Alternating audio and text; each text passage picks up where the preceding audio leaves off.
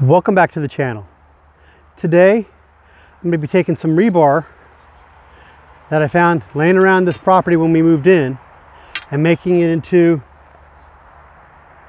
a trailer stand.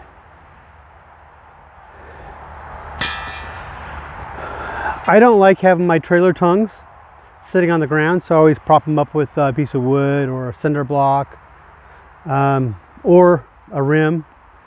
So decided I'd go ahead and make some trailer stands. This same trailer stand you can buy at U-Haul for like, I think it's $59.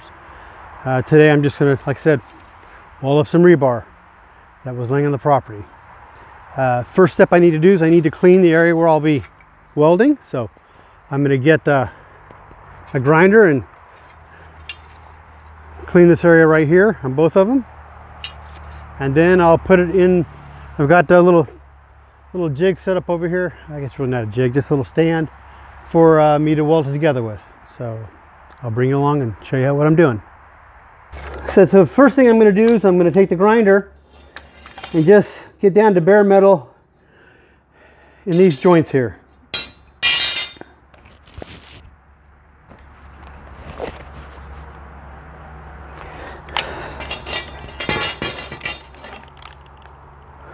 I just got a regular old flapper disc sandpaper on here.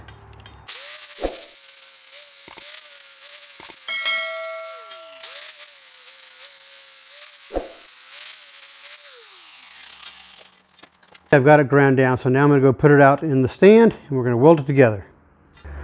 Alright, as you can see, I've got like just an old ditch pipe, drum to a washer, and a rotor here. It's not perfect welding, but it's welding enough to hold. I need my ground.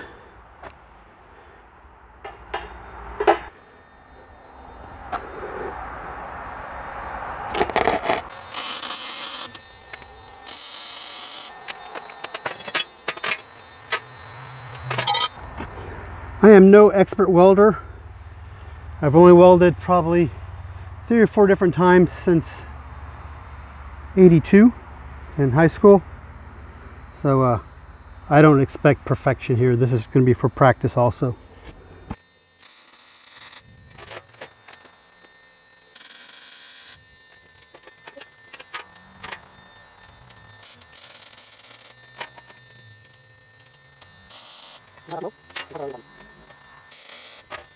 There we go.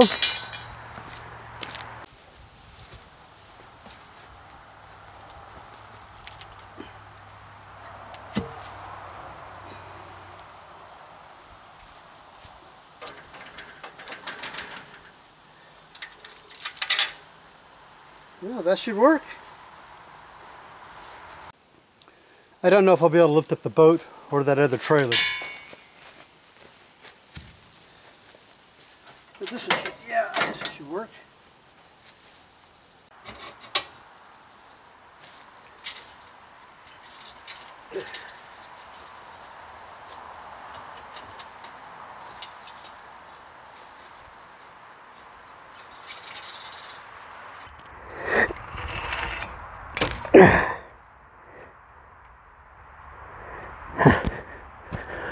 Next question is, I don't know if it'll hold it or not, but it's holding it now. Let's try the other trailer.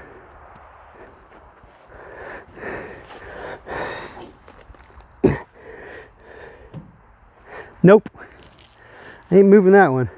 If you did like this video, give me a thumbs up. If you have any comments or suggestions, please leave them below. And I appreciate you sticking to the end, and thank you for watching.